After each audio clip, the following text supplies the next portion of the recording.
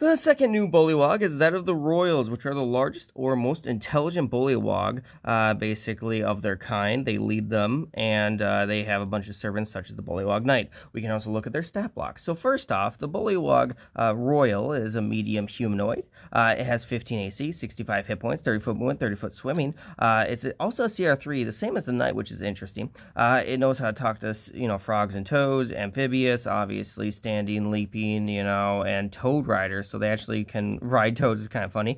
They also have a multi-attack, which is pretty strong. It's a spear. It does +5 to hit, and it's D6 +3 or D8 +3, and it causes a saving throw to be knocked prone. They also have Crooked Decree, which basically makes it so that way everyone, attacks first. Kind of crazy, kind of cool with advantage.